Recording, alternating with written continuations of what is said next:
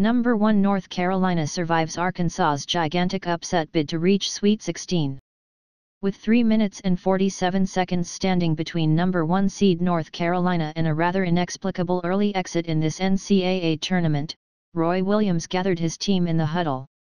He told his players they hadn't been in a game like this, a gut-check game, down 3, then 5, with 3 minutes to play all season.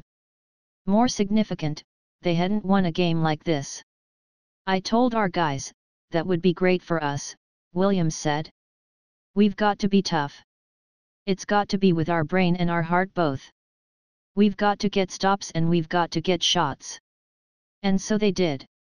North Carolina scored on 6 of its final 7 possessions and stifled an upset-minded Arkansas team, finishing the game on a 12-0 win and knocking out the 8th-seeded Razorbacks, 72-65, to advance to the Sweet 16.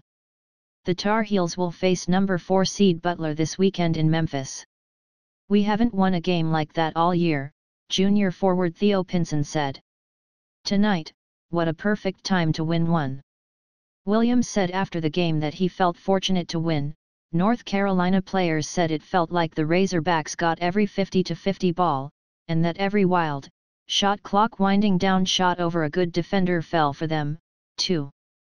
That type of luck, as Williams termed it, disappeared for Arkansas in the final 3 minutes of the game, as the Tar Heels made some of their own. A Joel Berry drive, a controversial play that included a lot of contact and what Arkansas coach Mike Anderson viewed as a charge or a travel and off-kilter shot attempt off the glass, led to a Kennedy Meeks tip-in with 44 seconds left that sealed the game for the Tar Heels. "Joel showed a great deal of savvy for trying to get the ball to the goal, because he knew me and Isaiah Hicks would be on the offensive glass. I just so happened to be in the right position," Meeks said. "Coach always tells us, when the shot goes up, to try to get in front of the defender and you'll have an easier rebound.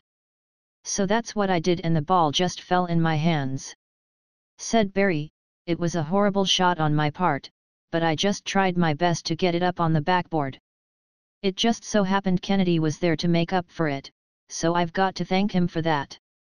It was the most important basket of a game that, had the result gone the other way, would have been one of the most disappointing losses in North Carolina history, and a shocker for a team that said it has used last year's national championship game loss to motivate it throughout this postseason, to get back there and win this time." So, though it was not pretty by any means, the critical piece here is that the Tar Heels won the game to stay alive in this NCAA tournament despite shooting 38.1% from the field for the game and turning the ball over 17 times. "I love the way they competed, and this feels awfully nice right now," Williams said. "I don't mind saying I feel a little lucky. Every now and then I knock in a long putt, too." Williams said he learned about his team over those final 3 minutes and 47 seconds Sunday night, and he obviously liked what he saw. "It gives you confidence, first," Williams said. "It also teaches you to play every single possession. I told them, don't look at the score, just play every possession. Let's get the best shot we can get. Let's get a stop on the defensive end and let's do it again. You gain so much from that because the more you focus, the more you concentrate, the harder you play, good things are going to happen to you. We got good shots except for that one possession. And we work on tips every other practice. We've done it 46 times this year because we've had 92 practices. Kennedy could have caught it with both hands. It would have made me feel a heck of a lot better if he hadn't just tipped it with his left hand, but it went in." Williams smiled. "Isn't life great when you win?"